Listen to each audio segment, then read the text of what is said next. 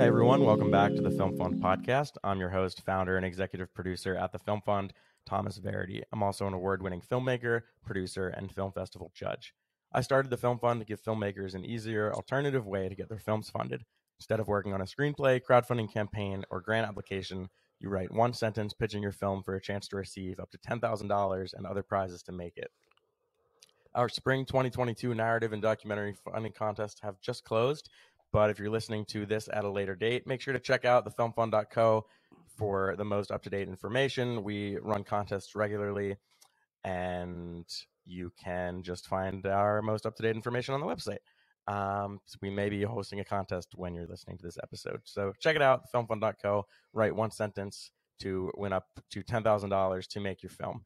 Today we have Carlos Novoa, winner of a $400 Kid Split gift card that helped him with equipment rentals for his film. Carlos, thank you so much for coming. Can you tell us a little bit more about yourself? Thank you so much for having me. I'm a writer and an actor. Well, I guess by night, because by day I'm a college student at ASU Okay. studying psychology. But for a couple of years now, I've been writing, and recently I kind of rekindled a love for acting that I'd kind of messed with when I was in school.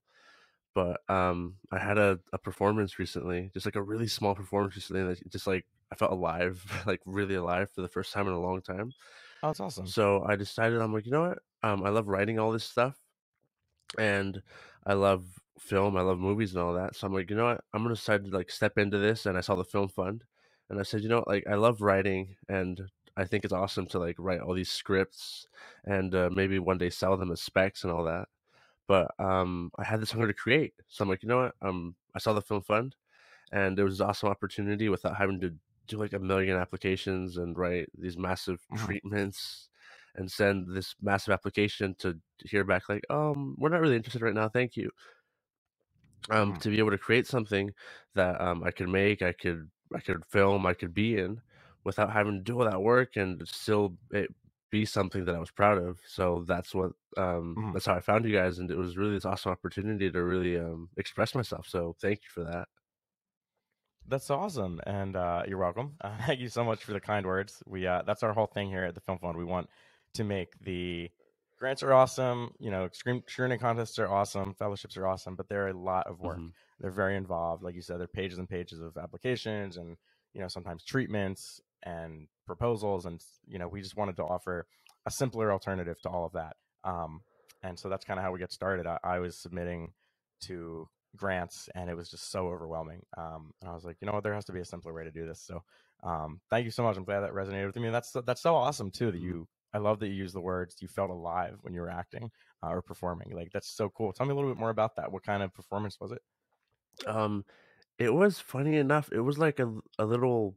It was kind of like a play for a church, and it was like this Okay. really like simple, like they wanted someone to pretend that they were a talk show host, and I was like, okay, Okay. I'll pretend to be a talk show host, and to interview like Santa Claus and other like fictional characters, and I was like, Mhm. okay, I hadn't acted in a while, but I'm like, you know what, it's fine, I'll do it. I don't mind helping out. And I did it, and the moment that I stepped out onto the stage, like, we'd rehearsed it and whatever, no, I was like, "Okay, it's whatever."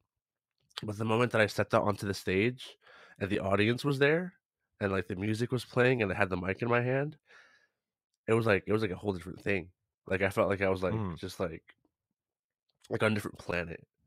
Like, I was just firing on a different cylinder, things were just clicking it differently, it was just, like it was like a high, like, that you That's can't amazing. describe.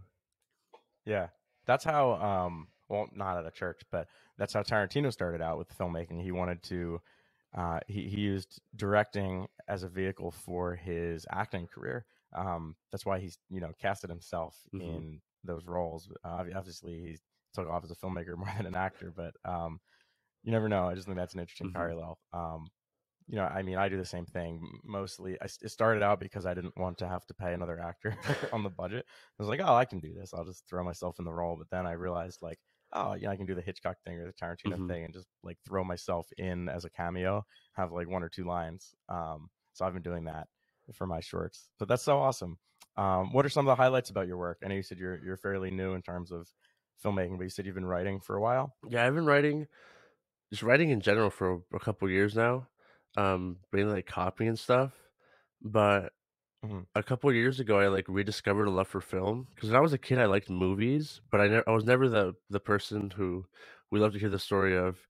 Oh, from the moment I was 5, I knew I wanted to make movies. I knew I wanted. There was no other Hmm. path, and that wasn't ever me. I was like really good at Hmm. school, and I didn't like school, but I was just really good at it, and that was just the way it was. So that was the expectation, like be good at school, and that's why I still am at school, because that was just the path. But recently, I realized like you've made like a bunch of like home movies on your phone, like more than most people have made. Like I look back and I'm like, why do you have so many like home films with your brothers just like doing really stupid things and you pretending like you're like this top director? Hmm. And it's because like I don't know, I guess that was in there somewhere, I never realized it. So I started screenwriting 2 years ago, a year and a half, somewhere along there. Okay. And I started writing just because I'm like, you know what? I felt like this need to like I couldn't describe it, but recently Adam Sandler gave a commencement speech and I heard it and he said that we creatives, we create because we have to make people feel something. And I was like, Hmm. that's what it is. There it is. That's what I haven't been able to describe all these years. And he's like, we want to make Hmm. people cry or laugh or feel joy or feel anger or feel fear. And I'm like, that's what it is. That's what I was trying to like say for all this time. It's like, why are you doing this? Because I have like this intrinsic desire to make people like feel something. The same way when I watch a movie, Hmm. I feel something. Like I am the same exact way. my favorite movies aren't like these massive masterpieces. Some of my favorite movies are movies that people hate, like Seeking a Friend for the End of the World. People like hate that movie, I can see why people don't like that movie, but I adore that movie because it made me feel something. For like a moment, I sat there and I'm like, oh my god, like I legitimately feel something for these two characters in this moment. Yeah, is it weird? The age, like, yeah, there were some odd moments in there, but it made me feel something. Hmm. And Yeah, that's the most important uh thing for me too. Like we watch there's the I call it the holy shit moment after a film that really affects me and really makes me feel something. It's like this powerful, it's hard to describe. It's just this powerful, like overwhelming moment of silence, really. It's like, wow, I just watched something important. I just watched something that really affected me, whether it made me laugh a lot or whether it made me angry, like you said, or made hmm me, you know, upset. Or even cry. Like it's just such a powerful medium, and hmm that's what I want to um, do as well. So we have that in common. Are there certain things you focus on in terms of writing, certain themes or topics? I don't think so. I think I'm really eclectic in Hmm. what I write. I feel like one of the big things for me that I like to focus on, I guess I don't do it consciously, but I found that it's always like something that's really mundane and human Hmm. just in its nature. Because even the pitch that I won with, it doesn't sound mundane. It was something about two people getting caught up in like an alien invasion. Hmm. And it doesn't You want me to sound pull it up? mundane. Uh-huh. And it seems like, wow, that's weird. Uh huh. And it is You want me to weird. read it? I have it in front of me. Oh, really? Can you read it? Yeah, sure. So we've been with the film founder policy is like we don't usually read the sentences until they're released, until the filmmakers complete their films. But I've been noticing like a lot of filmmakers don't care, and they don't care that we read their sentences and they want to share it. So is that cool with you Yeah. if we read your pitch? Okay, cool. Um, so here we go. Two college students on a road trip find themselves entangled in a war of worlds when their radio intercepts an otherworldly broadcast.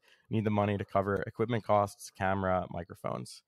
And so obviously, that is why it qualified for the Kid Split gift card prize. You need equipment, camera, and Mhm. microphones.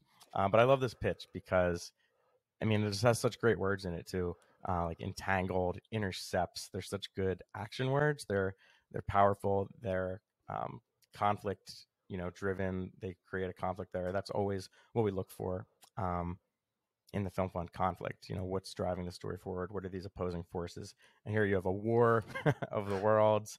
The radio intercepts an otherworldly broadcast. They're entangled. Just a lot of good words there. But sorry, I'm totally stepping on your answer. I No, it's asked fine. I asked you about your pitch. So tell me about this pitch. How you thought of it? What it's really about. It's a funny story, really. Um, so I was driving my brother to school one day, and we're listening to the radio because we listen to the radio every single day. And one day the radio just completely like started bugging out, Mhm. and it just went to like the static, and I could not for the life of me get it back to like music, Like any station. anything at all. Like I was Oh, just wow. scrolling and scrolling, and it was just static the whole time. And then I got bored and I stopped. And he Mhm. looked at me and was like, "You know what? This sounds like those military broadcasts in movies because it was, like, all muffly and, like, cracking Mhm. and stuff."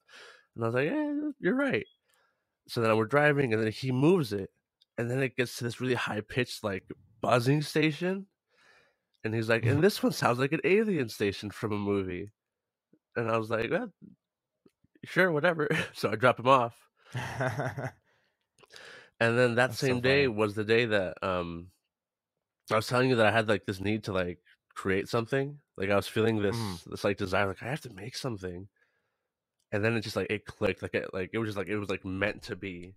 Like, that same day, that happens, and I'm like, "Wait, he just had, like, an amazing movie idea." And I'm not Mhm. giving him credit for it, I'm stealing it, but Well, they um, say great artists steal, right? exactly. So I stole it right from under him. No, he's helping me, it's amazing. But yeah, it was just that, and I'm like, "Wait, what if this was actually, like, a military alien thing?" And I thought, "Well, yeah, that's really cool," but those movies don't really intrigue me as much as I love to see a good old massive CGI blockbuster. I care more about the characters. Like I told you, like in Seeking a Friend for the End of the World, I don't care that the world's ending. Like it's these 2 characters that really enamor me. Mhm. So what this film has really become, it's these 2 characters, Charlie and Amy is what they're called. It's these 2 characters who, yeah, they're on a road trip, and yeah, the radio intercepts some things that they really don't wanna hear. But what it's really about is these 2 characters who have been too scared to tell each other what they really feel about each other, and have been really just tiptoeing Mhm. around it, and they've both been complacent with where they are in their lives, having to face that even though the world is, like, kinda falling apart around them. I like that. You have the conflict of their relationship and where that's going to end, and then you have the more external conflict of the world falling apart around them. I like that a lot. Um, for your work, do you typically draw inspiration from things that happen in real life? Not typically. There are some things that just, like, things that happen, it's like and they affect me to a point that I have to write about them because I don't know how else Mm, to express myself. But usually what inspires me is, like, I just have, like, a tonal like, I'll have, like, a frame in my mind, and that frame, it could be, like, I had an idea, that I submitted to this last film fund that didn't get through sadly, but, I believe in it, so maybe I'll try it again, and it was just a coffee cup. It was, like, this really cold frame of a coffee cup on a table, mm, and it inspired this really human idea of, like, grief and confrontation. And I was like, "Wow, like, that's incredible," and I haven't personally, thank God, I haven't personally had to deal with grief to that extent and mm, confrontation to that extent and having to really, like, break through barriers of intimacy and those things. But those they're all human events, they're all human concepts that we all grasp, we all understand, and once I get a tone down, then it's off to the races. Once I understand the tone, it's like the story just, like, fills mm. itself in. I love that. That's so important, and something I think a lot of writers, or maybe beginning writers, kind of overlook, or they don't cognizantly think of it. Not like, oh, I'm going to write in this tone or this voice. It just sort of happens. But I think that's super important or super unique that you do think of that, um, like while you're writing, and that it informs the story, because every story is going to have a different tone. Mhm, Um, and that whether it depends on the genre too. Like I just picked up um, It by Stephen King, and the tone of that is different than the tone of this other book I read by him called The Mist, and it's just like mhm, it really depends. I mean, they're both horror, but it really depends on the story and the specific tone and the settings and everything. And I just think that's super awesome that you're recognizing that, especially because you said you've only been writing for a short time. So yeah. hats off to you. That's awesome. If you, I know you said you're currently a psychology major. Do you Yes. have any plans to go to film school after you complete that degree, or are you just going to kind of do the self-taught, independent filmmaker route I that a would lot of us do? love to go to film school.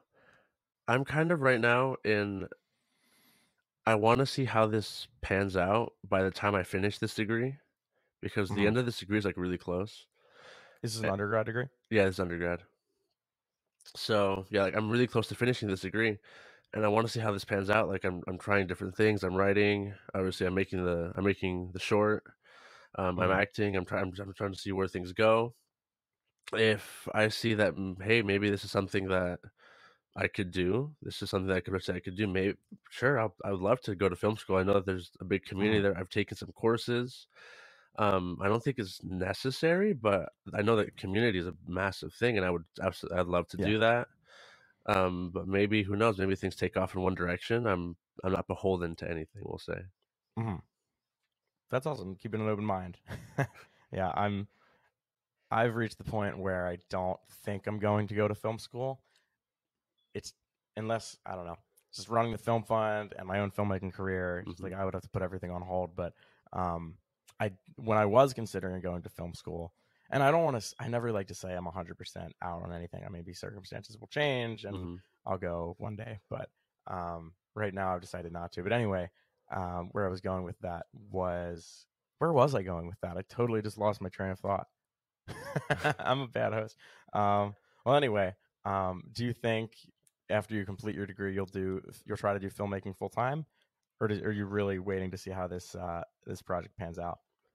I mean, the absolute dream is yes. I would love to. It would be an absolute dream to be able to do that. Am I naive enough to believe that that can happen? I'd say so. I do think that it's Hmm. certainly a possibility, and I wouldn't have come into this if I didn't really believe I could do it. Hmm. And is that a little narcissism coming through? Probably, because a million people try to do this, and 900,000 of them fail. But I'm willing to try this, and I want to see how this goes. And I mean, obviously, if I fall flat on my face, then I'll reconsider. But I do think that this is honestly something that could pan out. I think that maybe I don't become the best filmmaker, but maybe my writing becomes something worth looking at, or maybe my acting becomes something that I could live off of. Who knows? I'm willing to follow all these paths. See, I don't even think it's being naive. I think it's being one optimistic. It's being Hmm. driven. It's That's right. being confident.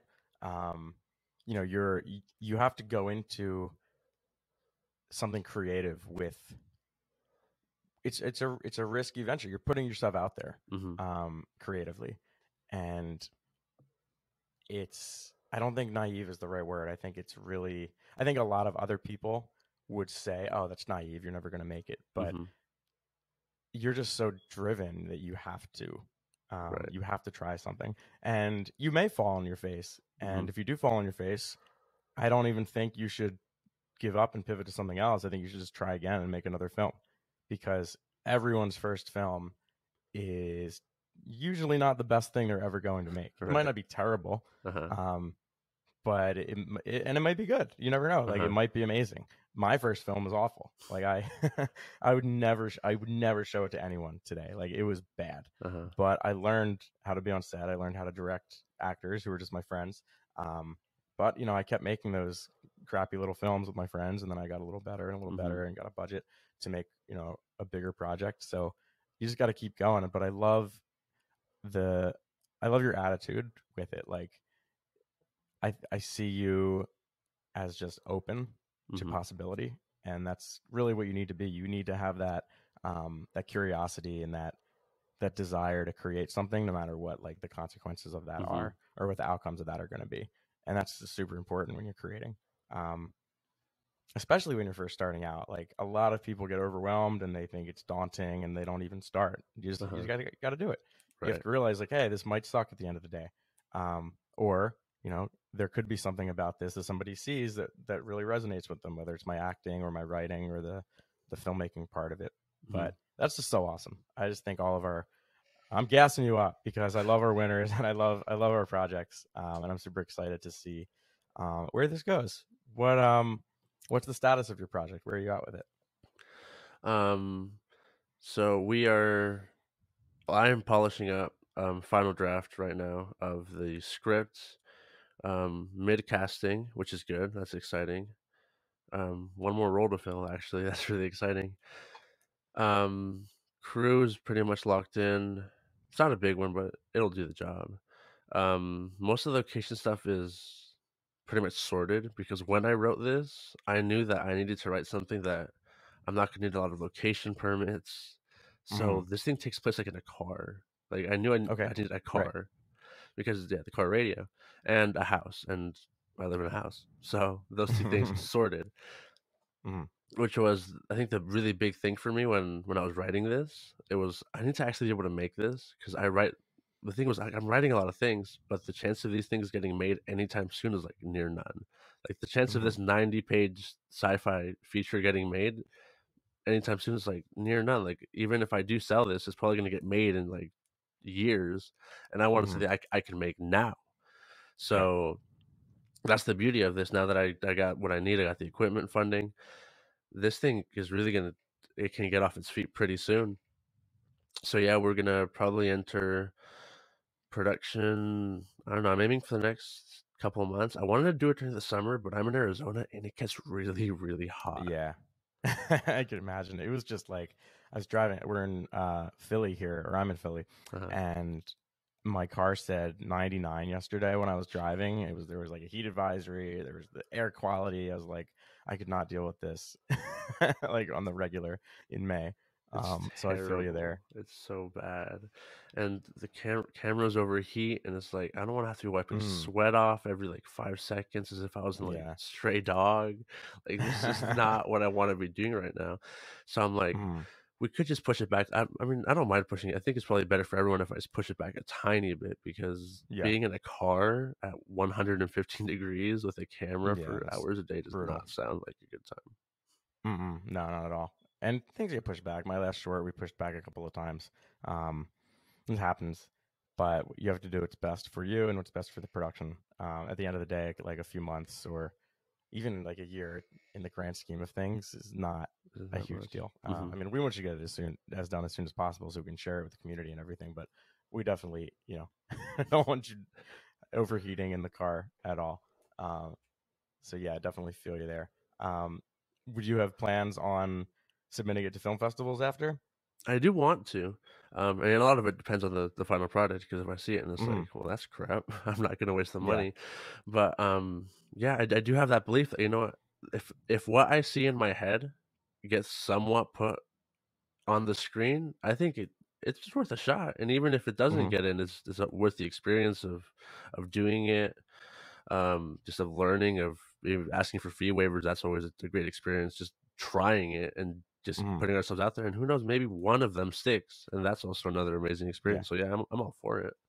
Yeah, absolutely. That first film I made, um, I submitted it to film festivals. It didn't get into any, unsurprisingly looking back. But like, it was good. Like you said, it was a good experience going through it.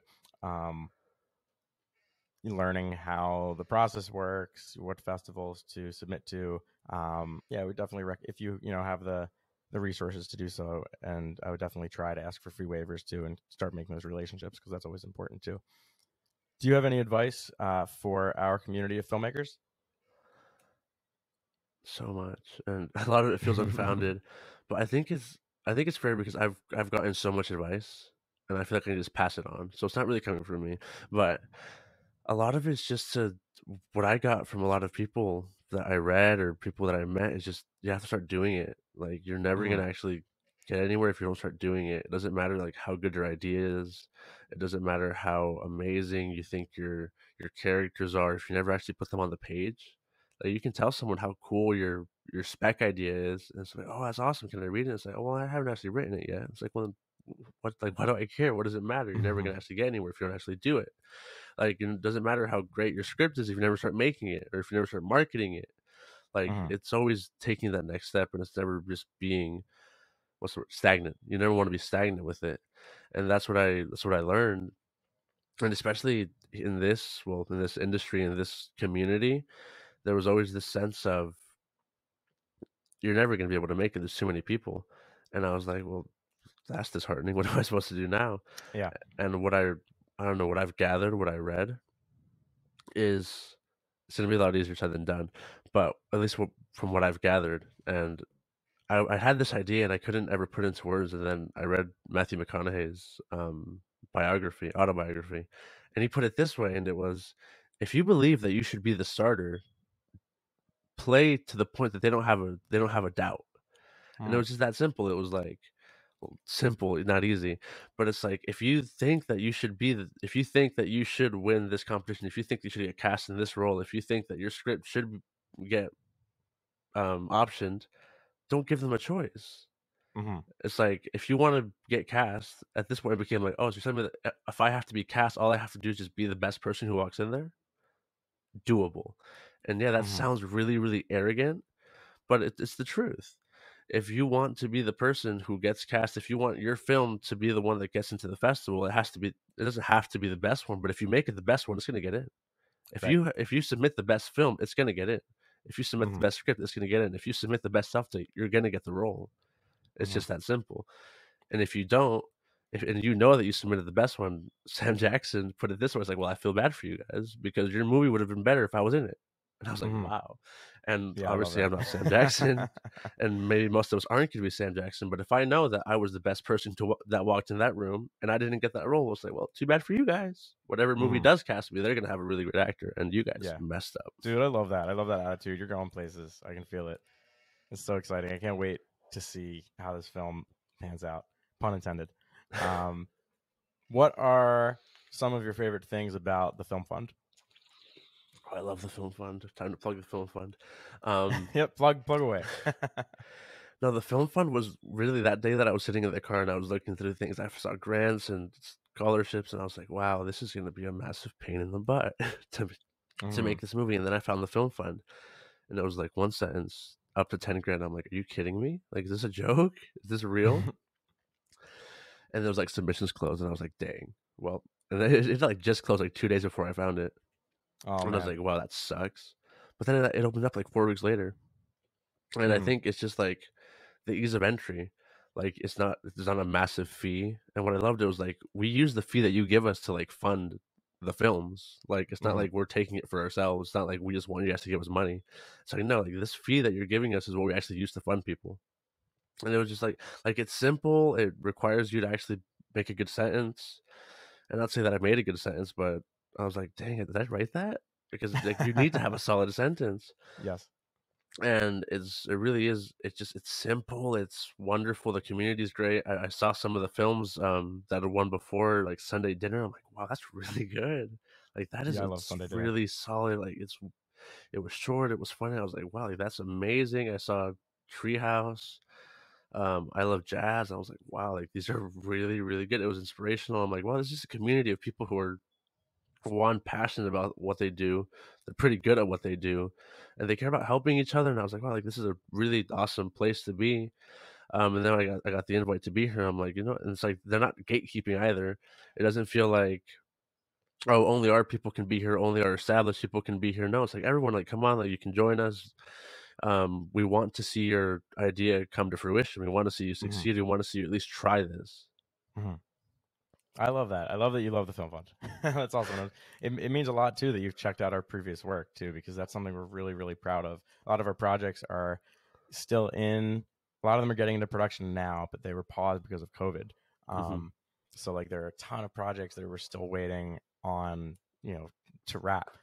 But it's so cool that you checked out the previous ones. I love that. Like I really, um, like it does mean so much when I get these emails back from filmmakers. They're like, "Oh, we just wrapped production," or "Here's a rough cut." Like I always say, like update us no matter how small the Hmm. update is. Like I don't even care what it is. I just want to hear about your project. Like if it can, like I don't know something about. Like I always think about food because I guess I'm Italian and I like to eat. But like first thing that popped in my mind was like catering. Like oh, we had like awesome catering. Like anything, any stupid little detail. I just Hmm. love hearing about the productions and how they go and however I can help.